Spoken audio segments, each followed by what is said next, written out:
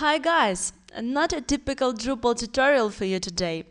We wanted to help you to find a job in real Drupal world. So, if you are interested, in this video we will discuss the following points. First point, small investigation if Drupal world is still thirsty for its developers. Second point, what a Drupal developer should know to be in trend. Third point, how to sell yourself or simply CV. Fourth, exact sites for applications. And fifth, how to prepare for an interview and test tasks. So, your first steps. Let's begin. First point, investigate if Drupal world is still thirsty for its developers. That means we begin with some analytics. Let's open usage statistic of Drupal core on Drupal.org. We see that number of total usages is pretty much the same for the last 5 years. So right now it's not hyping, just stays on the same level, but it is still a rather impressive value, especially take into account that this statistic doesn't include all sites. It includes only the sites with update status module enabled, so we're guessing that in reality the number is maybe 3 times bigger. So we can talk about approximately 3 million projects, and someone needs to support, update, extend them, add new features, so there's still a lot of work around Drupal. Conclusion is, Drupal developers are still wanted. Another point of this statistic is Drupal 7 parameter that is decreasing, but at the same time the measure of Drupal 8 projects is increasing, which means that a lot of Drupal 7 sites already migrated to Drupal 8, and this trend is still progressing. So, Drupal developer needs to know how to migrate certain Drupal project to Drupal 8. It's a definite must-have. By the way, search in our channel, you can find useful tutorials related to Drupal 8 migration. We have smoothly reached the next point, which is what a Drupal developer should know to be in trend. Let's separate Drupal backend developers and Drupal frontend developers roles to more specific. Backend developer should know PHP, OOP, MySQL, Drupal API, Twig, migration, which we already discussed, Docker, because almost all Drupal agencies are already using Docker in their workflow, Linux system, basic server configurations. Front-end developers field is CSS, SCSS, LESS, SES, mobile first responsive, JS, jQuery, plugins, Drupal behaviors, Gulp, Twig, Ajax, admin interface, basic structure of modules. Also, a big bonus is to know React and have experience with React.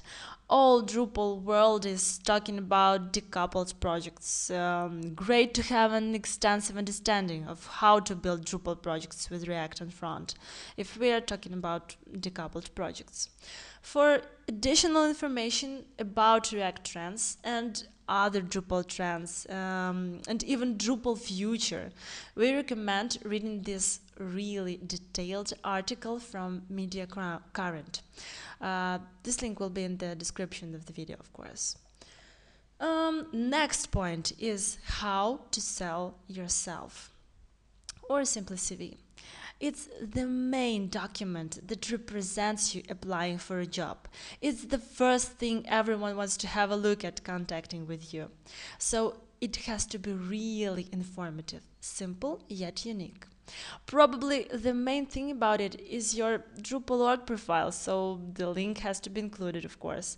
If your Drupal.org profile includes a list of commits, let's say it's 50% of success. And if you have plenty of them, there may not even be a test task, because the customer is already acquainted with your proficient technical power and your experience and will be happy to collaborate with you. In addition, the customer will see your passion and that you are trying to contribute to Drupal. It will show your solid understanding of API that is amazing. So we strongly recommend spend some free time for fixing issues on Drupal.org for absolutely any project to add some commits to your profile. It will be good for you, good for Drupal community, good for customers, so it only makes this world better. While we're talking about contributions, we'll remind that seriously, any contribution will be appreciated. Maybe you have a GitHub account with some commits to open source projects, or perhaps you wrote any technical blog posts, or maybe you have a YouTube channel with Drupal related tutorials, or anything that shows the customer that you are really passionate and that you keep up latest updates. Another important thing about CV is getting good feedback from your colleagues. The more the merrier.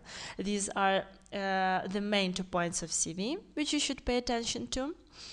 Its structure and other stuff you can easily find on the internet, so let's not waste time for that.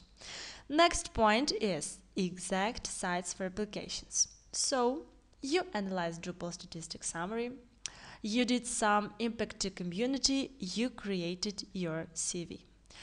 You are ready to apply for a job. In general, there are plenty of sites, and it really doesn't matter which one you'd rather use. In this video, we'll check 2 sites which we already had experience with. First is jobs.drupal.org. There can be several issues that will cause a problem for you to get a response. Perhaps the main is that a lot of developers see these vacancies and your request can be just lost in tons of mails. Also, approximately 80% of Drupal agencies on Drupal.org are looking for United States citizens only.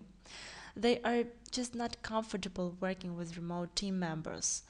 Also, sometimes you can only get a response in a week or 2, so it takes time. Don't be upset and don't think that you are needless. That's a totally normal, long-lasting process. Second site is LinkedIn. And to our point of view and experience, this is way better because much more opportunities. Approximately 15 new vacancies per day. Response is quicker. You can contact directly the author of the offer. You can increase your connections and create useful profile. Collect helpful feedback from your colleagues. It's a way wider community. One more thing. Before applying for a job to a certain company, you should carefully get acquainted with each requirement from job descriptions. No sense to disturb if, for example, they are looking for European employees and you're from US or vice versa.